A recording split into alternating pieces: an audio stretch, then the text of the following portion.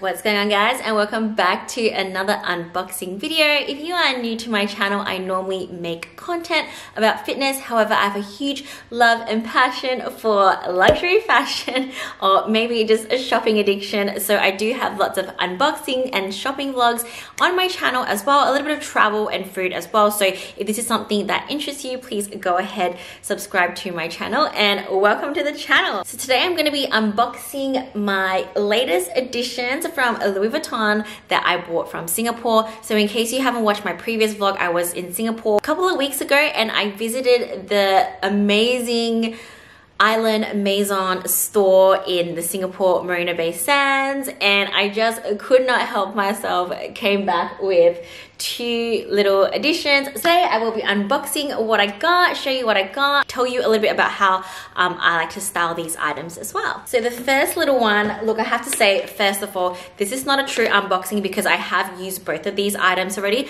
but the good thing is I can give you a good review on them since I have already used them, and I also can pop up a few photos of me using them and whatnot. So the first little thing that I got is actually a little accessory. So I'm gonna go ahead and open it. It still comes in a little dust bag like this, super cute. So I'm just gonna open it. And look how beautiful it is. It is a twilly, and I mainly got it as an accessory for my black Armour BB in the bubblegram. So I do have an unboxing video for that as well if you want to go check that out. So this is something I bought for it to just go around the handle. I think it's going to be really beautiful just because the bag is all black and this really just jazzes it up. I also plan to be wearing this on my hair, so you can kind of do it a little bit like a bandana sort of situation. I just think like the little chain details are super cool. You can do it, to be honest, I'm not very good at tying it just yet, but I do plan to watch a couple of YouTube videos that will help me. What I have done is I have used it as like a little ponytail tie, so you can just kind of do this. I plan to wear it as like a little bit of like a headband situation. I think that'd be really cute. But yeah, I've basically just like tied a ponytail and then like tied this around as well, so you can kind of do a little bit of a ponytail situation with it. So that is the secondary use of it. Some people use it as a necktie, although that's not quite my vibe. However, I've used this very successfully as a belt, so it goes around my waist just perfectly like that. So sometimes you just can't really find belts that will suit, but yeah, it sits really nicely on your waist. I guess you can kind of put it around your leggings as well. But yeah, so this is an added bonus that I get to use it as a belt, and I really enjoyed when I used it as a belt, honestly. So yeah, I'm just not very good at tying it on my hair, but belt, yes. And then also as a little accessory for my bag, it is perfect. And then the second item that I got, again, like I said, not a true unboxing. However, I must say all these are the real and original boxes. So I always make sure I bring the packaging back with me, especially for, I know you can probably guess already from the box, it is a pair of shoes. You can probably already tell from the title what it is. With shoes especially, I always make the effort to bring the boxes back because I want to be able to store them in their respective boxes just to protect them, and just, you know, in case I want to sell them, but I don't think I ever will. Like I'm in love with all my items. I don't have a single item in my luxury collection that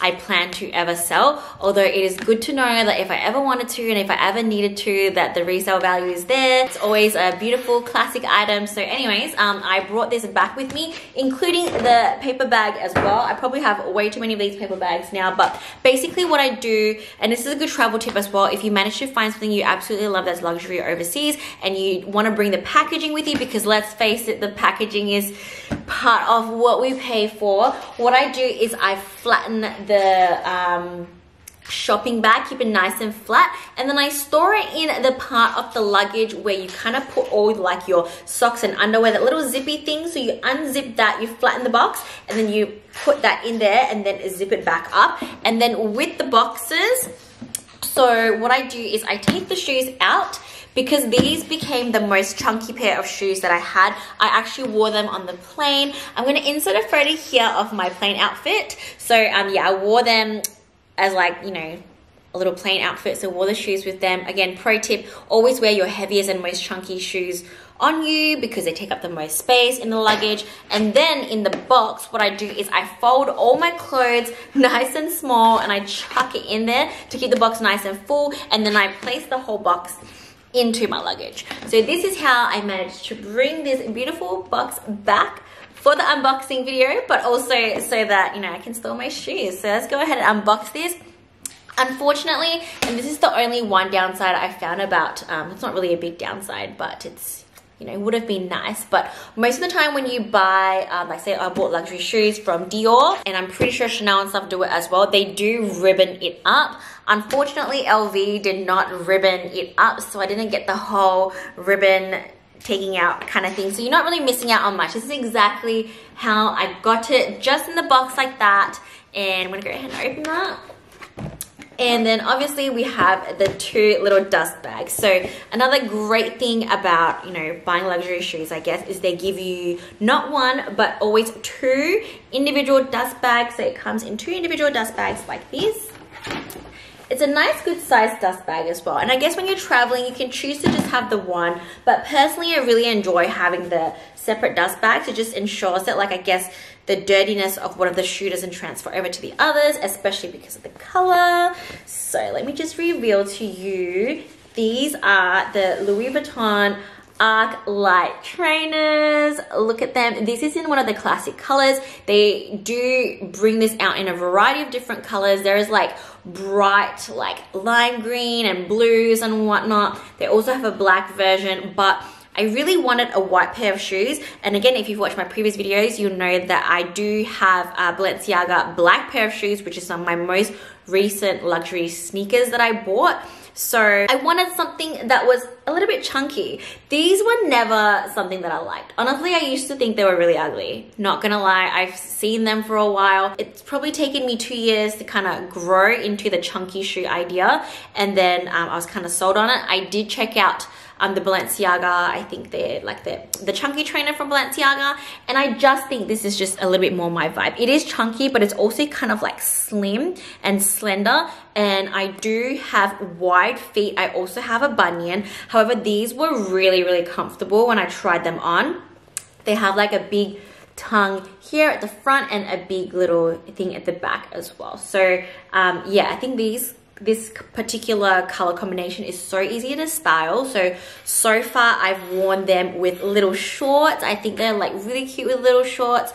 And then I also wore them just with leggings. So I'll show you a bunch of clips here of just me putting them on right now with my black leggings. So they really go for a sporty kind of vibe, but also when you're going out and with little shorts, that little shorts kind of vibe, and they'll look really good with a skirt kind of vibe as well. So that is the new chunky trainer look. As long as it's a bit of a high top, it does go really nice with a skirt, so you can go for that vibe as well. So it's great in the winter, it'll be great in the summer. Again, it's perfect for Perth weather because we're not overly cold here. However, sometimes, you know, it does get a little bit chilly, so we do wear like jeans, long pants and whatever. But again, if you're from somewhere that's hot all the time, then you can basically just always wear them with shorts. So that's really good. Another feature I really like about these is, I'm just trying to fix up the laces, but they do a little double lace. So the double lace is a nice, well, it's something a little bit different. First of all, I think it adds to the look, but also it keeps this from getting untied. I feel I hate when you're walking and then like your shoelaces come out, so I feel like this double lace situation kind of keeps it together. And I like how subtle it is as well. So obviously it's not just like plastered in Louis Vuitton. So the only thing, like the other really popular sneakers is the Dior ones, and it just has like Dior, Dior, Dior everywhere. And I think it's like a little bit much. With this one, it has like a small little detailing here, obviously down the bottom. As you can see, I've already worn that. Obviously at the top here as well. And I like this little LV leather detail there as well. So yeah, because the LV monogram is just so easy to pair. This shoe just literally goes with everything. Again, it's white. In case anyone doesn't know as well, I'm obsessed with white shoes. I have a lot of white shoes, mainly very low tops because I was always into the low top vibe. But I just think, especially during winter, when you want to like shove your feet into something and you want your ankles to stay warm, even if you want to wear it with stockings, then you can go for this. And I just love that I can just shove my feet in there, put my hand through this thing, and I don't even have to untie the laces. So I get really lazy. I just like to put my feet in things. I hate tying and untying. Even with the Balenciagas, I have to sit down and really kind of like slowly wear it, whereas these I can just kind of grab and go. I like the little arch feature here as well. So inside is actually nice and flat. It looks like it's gonna be mega uncomfortable, but it's actually not. It's nice and flat. So yeah, the good thing about this is as well, so after you know, I don't know, I should count how many shoes I have in my luxury shoe collection now, but honestly, not all of them are super comfortable to wear straight away. The good thing about this is there is no break-in time. So the moment I got it, on holiday as well, I started wearing it already. So you don't actually need to kind of break it in. It is very comfortable. However, you still have to be wary about how long you wear it for. So I did wear it for quite a long time when I first wore it. So after probably about like an hour of walking, so again, I was on holiday, it does get a little bit uncomfortable, especially through the front, because I was walking all over Jewel Airport with this. So I was walking for a couple of hours, and then I was traveling with this shoe as well. So the good news is, obviously, after all that, I was still feeling pretty good. I think the only thing that kind of held me back is because I do have a bunion, it starts to get a little bit uncomfortable through the front here as compared to my Balenciagas. They are just so comfortable and I can wear it for a very extended period of time. I would say this is also really comfortable, but you probably don't want to wear it for overly long. So that's the only downside. I was hesitating to buy this because some people said that it was quite tight through the front, but I think I just got the perfect size. So even though I have wide feet, I think, you know, they're comfortable. I can style them in many different ways and they're just so pretty. So I highly rate. So if any of you are looking to add the Archlights into your sneaker collection, I highly recommend. It's not ideal that it's white because it will probably get dirty. However, I did spray it and I will try my best to take very good care of it. I can do probably another video in a couple of months or even years to just kind of let you know how it's going. But so far, I'm really loving this. I am thinking about doing another video where I rate all my different luxury shoes as to which one is like, you know, the best, my favorite, the most easy to style. But this one literally ticks all the boxes. It's comfortable, it's easy to style, and you don't need to like break it in. So my Gucci's were just a nightmare to break in. I still absolutely love them and I will never sell them. My Gucci boots, I'm really obsessed with them. However, it's just not the most comfortable shoe. So this one is, because I'm quite an active wearing kind of person as well, I feel like even if I was just kind of wearing active clothing, I can dress them down and it can be kind of low-key, but it's also kind of like a statement piece. The thing again I love most about this shoe is, again, I like things that are very iconic, so people who know the brand and know the style can spot this from a mile away and they immediately know it's Louis Vuitton. And people who don't know probably wouldn't know unless they look really closely, and that is the kind of style and vibe that I normally go for with all my purchases. So hopefully you guys enjoyed today's unboxing video. If you did, please like and comment. If you want me to do a video on all my luxury shoes, comparing them, rating them, or just showing it all to you, because I don't have all my shoes on here, I just kind of unbox the popular ones, then let me know in the comments. Thank you guys for watching. If you're new, please subscribe and I will catch you guys in the next one.